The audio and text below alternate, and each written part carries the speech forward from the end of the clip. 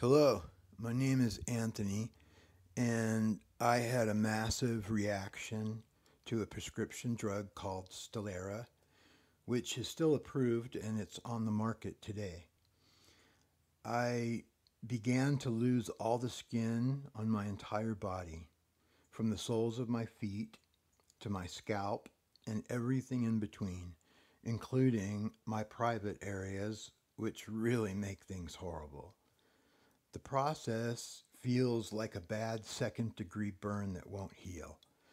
It is horribly painful, and I cope with a massive amount of bleeding along with constant risks of infection. The disease is called erythrodermic syndrome, and it's an extremely rare autoimmune disease which has a 60 plus percent fatality rate if not given immediate emergency care.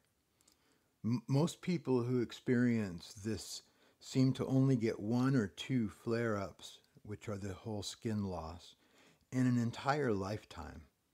But unfortunately, I have had dozens of these with no end in sight. Each one of these cycles lasts about 3 months and is the most excruciating, inhumane suffering that I have ever imagined. I thought that I was a pretty prepared guy. As a lead computing asset manager for the Boeing Airplane Integration System, I received awards, stock options, excellent raises, and I was being groomed for executive level management.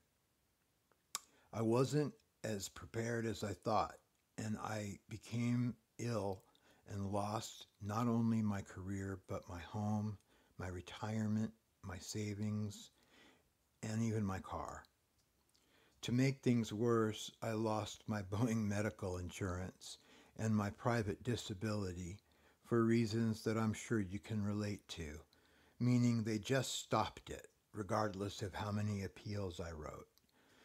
I then applied for Social Security disability, and I was denied 4 times for my benefits, which I've paid into since I was 11 years old. I guess that's the reason so many people dislike insurance. I was the oldest of 4, and I had a really awesome childhood. My father recently passed away, but my mother is still alive and doing very well in another state. Before this illness, I had a huge group of lifelong friends, and I was really close to my family, which I cherished. I think I unconsciously began to slowly recede into my medical crisis, away from my friends and family, because I didn't want to be a burden to anybody. At the same time, the worse I got, they also began to pull away from me as well for reasons of their own. But I never imagined that I would become so alone with less than a handful of friends and family remaining in my life. Not having a strong and diverse support structure with this thing makes coping with an illness like this really hard, and it compounds my isolation and my sadness. People just don't want to watch the person that they care for slowly and horribly suffer in the manner I have. My friends and family had a difficult time even looking at me because of the startling loss of skin and the ongoing damage to my body. Before I became sick, I used to work out almost every day. I used to like running, swimming, as well as camping, surfing, and hiking. I spent as much time outside with my family and friends as I could. Now I go through periods of time when I can't even make it outside to see everything I'm missing. Most people who get this illness only experience one or two of these dangerous skin loss episodes. However, for me, that is where everything is different. My experience has been constant as I get non-stop cycles of skin loss, similar to a second degree burn over my entire body, with only a 1 to 3 week cycle in between the flares where I get a little bit of a reprieve. Then it all starts over again. Even with all the doctors I have seen and the treatments tried, no one has been able to stop these cycles. Erythrodermic syndrome is so rare that many doctors I have seen have never even heard of it. These cycles are a complete nightmare. I lose 4 to 5 layers of skin each day and severely bleed and get terrible muscle spasms, dehydration, and I risk massive infections like septicemia. I was in the hospital last summer for about 10 days because of severe infections, and also I've had about 7 emergency room visits during the same year. I get so dehydrated, and with so much of my skin loss, my diet has to be really nutritious or my body can't constantly replenish all this skin. Unfortunately, this illness also destroyed all of my teeth. My first cavity, I didn't get it until I was about 32 years old, and now I have lost all my teeth to this disease. Talk about a total dignity buster. I just stop smiling, I guess, until I can get dentures. Then maybe I can eat again. Because of my appearance, take a look at my photo journal. I was removed from airplanes, asked to leave restaurants and certain stores. The disease is not contagious, but most people are really alarmed when they see me. I used to enjoy interacting and playing around with small kids whenever I was out in public.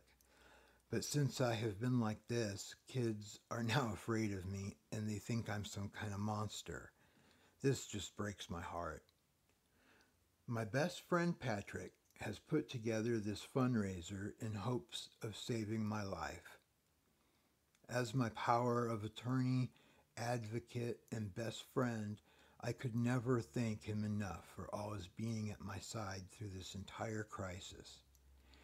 Each time another flare-up starts, I wonder, is this going to be the one that takes my life? I get such anxiety, and I feel this big need to prepare to finally meet my Maker in heaven. The coping has been so hard for me that I began researching physician-assisted suicide, which is available in certain states. I've always had a deep passion for life, so instead, I was baptized for the first time soon after getting out of the burn unit at the University of San Diego Hospital. I don't have a way to get around. I don't have a wheelchair, and I really could use an electric scooter. There are so many alternative treatments also, which look promising for my situation, but without the resources, I lack any opportunity to try. In other countries, they have specific treatments for this, which are not approved in the U.S. Because of what I've been going through, my best friend put together this amazing fundraiser in hopes of saving my life and to help me to cope better living without skin, and for the opportunities of meeting world-renowned physicians that are experts in this type of medicine. I have wanted to try alternative medicines along with possibly seeking treatment outside the U.S., but because of the lack of resources, I haven't been able to. My quality of life would increase substantially if I had access to an electric scooter and some of the other modalities and treatments which I don't currently have access to, as I described. When I was discharged from the University of Washington Hospital, the team of doctors asked permission to utilize my case files and my photo journal for teaching students at the medical school. If I had the ability, I would plan to go and meet with several medical schools and share my data and experience with this rare illness. It makes me feel really good to think that my misfortune with this thing could lead to improved treatments for those who come after me. In closing, I want to say thank you. It has always been hard for me to ask others for help. This fundraiser and the public interest in my situation is extremely humbling to me, and I am so thankful for every single donation and for the opportunity to educate others about such a horrible illness which seems to be increasing in its rates over the last few years. So thank you for taking the time to review my story and my photos. I appreciate your donating to a person in an illness that you've never even heard of. Please help by passing on my link to as many of your friends and family as you can.